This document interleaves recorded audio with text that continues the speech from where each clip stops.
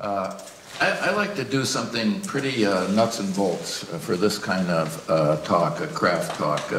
Things that you can kind of maybe even start playing with tonight if you want to write a poem, if you're working, actually writing here. And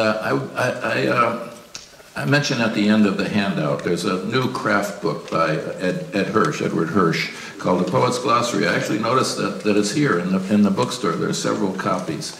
And I was reading through this, and I came across the epistolary poem. It's not a brand new thing, of course. It's been maybe since the beginning of poetry. There have been epistolary poems, or at least since the beginning of written poetry, there have been epistolary poems. Dana made a point yesterday in his talk that poetry started long before there was written language.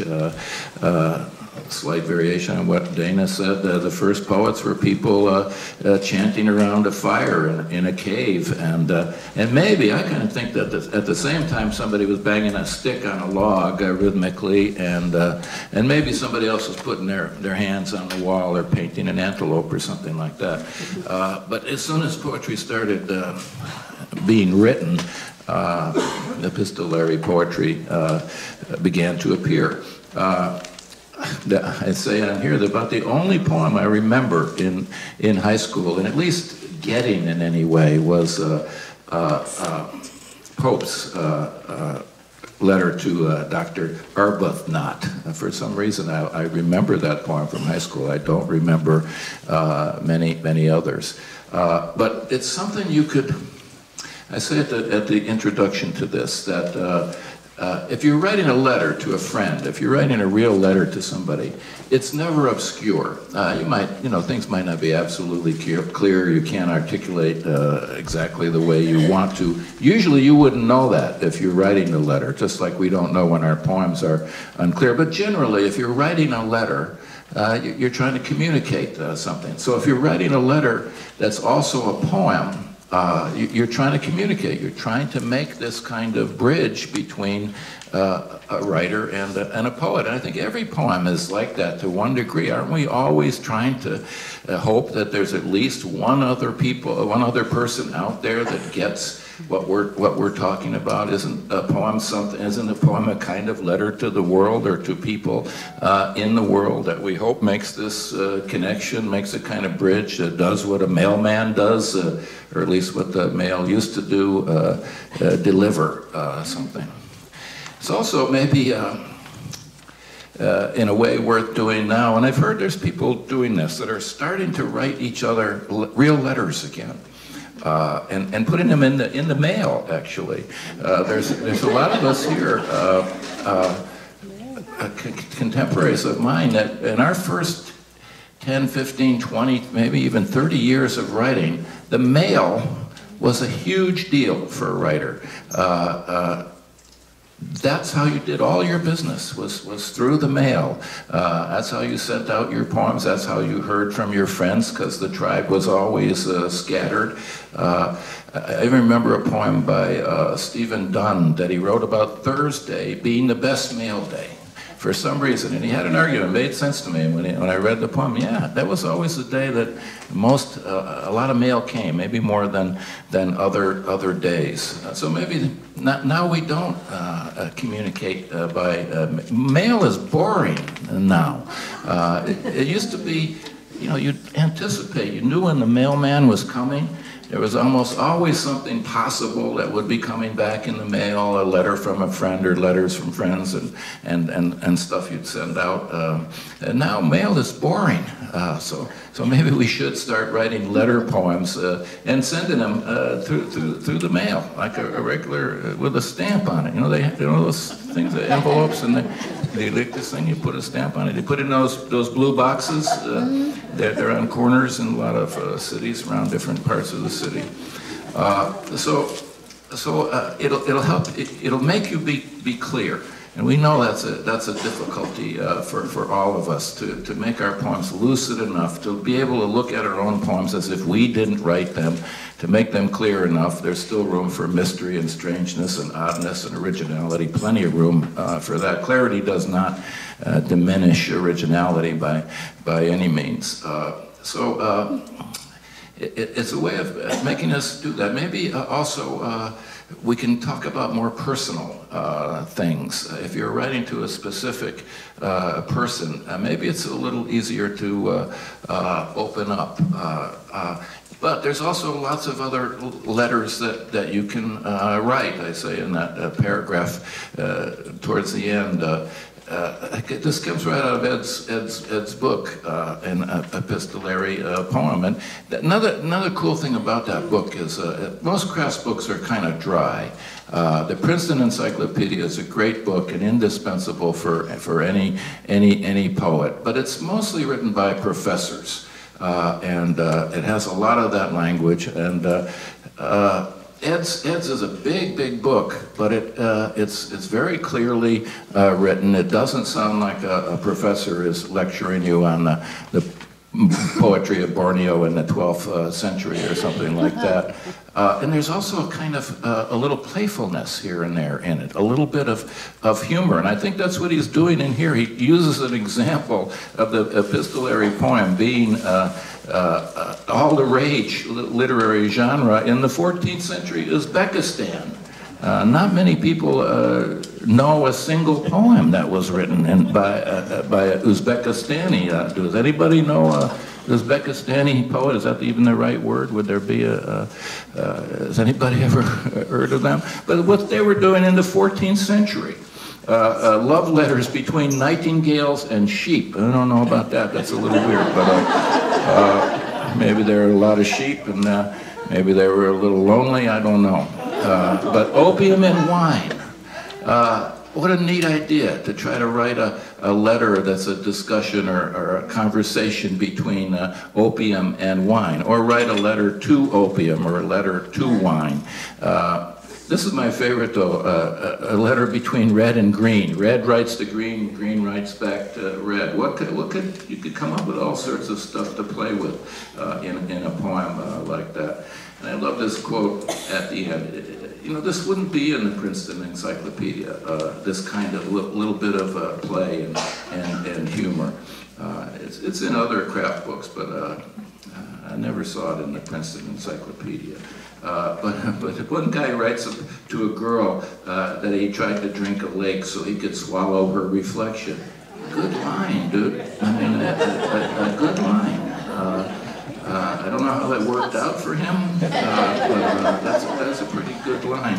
It reminded me of Van Gogh. He goes to the house of a woman he liked, loved, or thought he loved. Not the woman for whom he cut off his ear, but another woman. And her father wouldn't let him in the house, and he said, "Just let me see her as long as I can hold my hand in this flame, in the lamp flame." That's a good line too. He just kicked his ass out, but it didn't work. But that's a good line. So I like that kind of the possibility for both the groundedness of the possibilities of an epistolary poem, a letter poem, and the range you could have with it, the fun you could have with it, the play you could have with it, the different kind of things you could do. There's good examples in this short paragraph towards the end there, and it's something that anybody can kind of sit down and do. Now, and frankly, I don't think I've ever written, at least setting out to do writing what it could be called a letter poem. Maybe I've written a few that are like that, but there's something about that direct address that is more and more appealing to me. It might be maybe it's tied in with as one gets older. I think I've always eschewed the autobiographical as much as possible, but somehow my childhood anyway interests me a little bit more now than it did 20 or 30 years ago, and somehow there's a parallel that I haven't figured out yet between that feeling that instinct, and letters, maybe because letters were something of the past too, the kind of letters that I was talking about a few minutes ago. Maybe we should just try to, maybe writers should try to do that more often, to write each other letters, even handwritten letters, and put them in the mail. I just had an idea, and I thought it was an original idea that I wanted to do. I thought I was going to make a lot of money with an app. I don't know anything about computers, but I was going to invent this app, but it's already been invented, that makes the typewriter sound. You put it on your computer, and it makes it sound like the typewriter used to sound. I miss that sound. I miss that, the music of the typewriter, the various ways where it speed up and slow down, and often pauses. And I kind of miss that. Somebody brings in into class today, and it's probably been around for a long time, an app that makes you remember what it sounded like to type. I think I said in class, the sound of people working on computers always sounded to me like the sound when you turn on your light in your kitchen and you hear all the cockroaches scuttling away. Not that any of you ever had cockroaches. No poets ever had cockroaches in their house, but all people doing this: Horace, Ovid, Petrarch. I mentioned Alexander Pope. I wonder if I started to say Dr. J, who I call, that's what I call Dr. Samuel Johnson, Dr. J. I wonder if he had any epistolary poems. It wouldn't surprise me. I didn't try to look that up. There's some of the famous examples, letters from Iceland. When I was in college, I didn't know what I was going to do after college. I didn't have a job, didn't have any money, but so I had this bright idea: I'd go to Iceland. That was a good, cool place for a poet to go, and I'd write a book about being in Iceland. And then I found out that Auden and McNeice had already done that, like 40 years earlier. It ruined my plans to go to Iceland and be the first, at least American poet there, writing about Iceland. Hugo's book, I remember reading this book probably in the 70s, probably, 31 Letters and 13 Dreams. It's an interesting book. And Harrison's book, and I'll read you this one poem, Letters to Yesenin, the Russian poet who Harrison loved. Maybe writing epistolary poems to poets that you loved. That are probably gone, poets from the past. Maybe writing a poem to Keats. I would love to. Well, I'd love to shake his hand. If there's any possible way to shake John Keats' hand, I would love to do that. But I can't do that. But we could write him a letter. We could write letters to people. I think probably one of the traps that you need to be careful of in writing a letter, particularly if it's to a family member or a beloved or something like that, maybe particularly if it's a deceased family member, the trap of that would be sentimentality, of getting kind of sappy, or maybe only using merely personal details of your relationship with this person. Part of any kind of exercise you give yourself, or any kind of rules, anything from writing in meter and traditional meter and rhyme, anything that has rules, you have to try to remember that it in no way inhibits you or imprisons you. The rules of poetry, received forms, or any kind of little rule that you give yourself. If you just say, this is going to be, before you have 6 lines of the poem, you say, this is going to be a 20-line poem, and in fact, I'm never going to have more than 11 syllables. I'm going to have between 9 and 11 syllables. Any couple little assignments you give yourself will not inhibit you, will not imprison you, but will do just the opposite. It will liberate you. It will force you, because it forces you to think and imagine in ways you normally wouldn't imagine. If you decide, and every one of us should do this, you should write a poem in practically every received form. It's part of our apprenticeship and part of our job to keep doing that, to write in received forms. Writing in meter is important to learn how to do that, even if you are writing free verse. And probably one of the most important things to remember about writing in meter is it's not so much keeping the exact meter, the perfect meter all the way, but it's what Emerson called meter-making arguments. Is that part of the meter is you get the reader leaning one way, you get them expecting one kind of rhythm, and then you put a variation on that. You put usually a reversal. Most common meter in English, because it's the nature of English, it's an ascending language, go from short to stressed syllables. Most English is anapaestic and iambic by nature, but you get the reader leaning one way, expecting one thing, and then you put this reversal, often a spondee or a trochee, which does something to the reader's body. It actually registers in the reader's body. It's some kind of shift. If you look at metrical lines that you love the most, if you're reading a metrical poem that you really love, I bet that the points of greatest pleasure will be around these points of the surprising and even physically jarring. I mean, it doesn't like hit you over the head, but it's just it's physical, it's physiological. That's where a lot of the pleasure is going to be, and that's where a lot of the bang of the poem is going to be. I keep thinking of that line of Redke's from the little Papa's Waltz, with a hand, anapaest, caked hard, bang, bang, spondee, by dirt.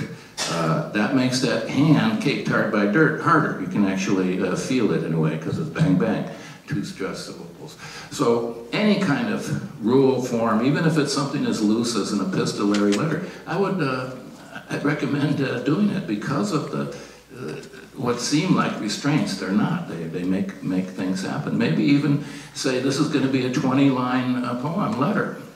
Limit it in some way. Even something as simple as that will make stuff happen that wouldn't normally happen. And that's part of what discovery is. No discovery for the reader, no discovery for the writer, said Mr. Frost. If you don't discover something doesn't happen when you're working on a poem. You don't discover something, then the reader's not going to discover anything when they read it either. That makes perfect sense. The best definition of a revision I've ever heard is by a painter. I can't remember his name, but he just said, do something, and then do something to that. Do something to that. And then just carry that, and then do something to that, and then do something to the last, and then do something. And who knows, you might discover something you didn't know you thought or felt about the subject. There's really, if you know what you're going to write before you write it exactly, guaranteed wooden poem. I think that's about it I have to say about this particular, because it's pretty simple here. You might want to look at some of these examples, particularly the more contemporary ones. Let me read you the Seinen poem. This is nuts about Seinen. A lot of people were, I think another thing about my generation of poets is that we were influenced by foreign poets as much as American poets. In the 70s, the laws changed somehow with copyright, and all of a sudden there was this one incredible anthology called Modern European Poetry that all of a sudden we were introduced. I mean, you could get a poem here and there by, you could get even Neruda in books, but he only had one translator in America. But all of a sudden you're introduced to all of these poets from all over the world. In English, you still can't. You don't have the music of the mother tongue, but Yesenin was one of these for me, along with several other of the Russian poets, Tsvetaeva, Akhmatova, Mandelstam, several others. And I really think it's important. If we just read American poetry, then we're only reading a small part of the world. And it's only one language. There's only one poetry. And it just happens to be in hundreds of different languages. To Jim Harrison, to DG. This matted and glossy photo of Yesenin, bought at a Leningrad newsstand, permanently tilted on my desk. He doesn't stare at me, he stares at nothing. The difference between a plane crash and a noose. He hung himself. He died of suicide and hung himself. And supposedly, this is almost a poet's cliche, probably caused more damage to young poets than a lot of things in it. But he wrote his last poem, am I thinking of the right guy? He wrote his last poem in blood he hung himself with a coat hanger. Am I thinking of the right guy? Do I have the right Russian poet? Hung himself with a coat hanger and then somehow scrawled a poem in his own blood. His last poem. Really a dumb fucking thing to do. Just really dumb. He was his girlfriend was Isadora Duncan, or they were lovers. Anyway. Let me start again. This matted and glossy photo of Yesenin bought at a Leningrad newsstand, permanently tilted on my desk. He doesn't stare at me, he stares at nothing. The difference between a plane crash and a noose adds up to nothing. And what can I do with heroes with my brain fixed on so few of them? Again, nothing. Regard his flat magazine eyes on my half-cocked own. Both of us see nothing. And the vodka was nothing, and Isadora was nothing, the pistol waved in New York was nothing, and the plank bridge near your village home in Ryazan covered 7 feet of nothing. The clumsy noose that swung and tilted the body was nothing but a noose, a law of gravity, this seeking for the ground, a few feet of nothing between shoes and the floor, a light year away. So this is a song of Yesenin's noose, which came to nothing, but did a good job, as we say back home, where there's nothing but snow. But I stood under your balcony in St. Petersburg. Yes, St. Petersburg, a crazed tourist with so much nothing in my heart, it wanted to implode. And I walked down to the Neva embankment with a fine sleet falling, and there was finally something, a great river vastly flowing, flat as your eyes, something to marry to my nothing heart, other than the poems you hurled into nothing those years before the articulate noose. So he's writing, you know, he's partly complaining, he's angry that he killed himself, but he loves his poem, so it's a kind of homage, and it's quarreling with him a little bit. Of course, he never got the letter. He was dead. He didn't get a letter, but there's just so many possibilities that you could do with this kind of poem. So I recommend you try them. I recommend you try all sorts of exercises more often. Now they're called prompts, and that's to me a little bit different than an exercise, but any kind of formal exercise, trust it'll make something happen. Rules make something happen. They do not diminish us, diminish or, you know, again, imprison our imaginations. Rules are liberating. Thanks.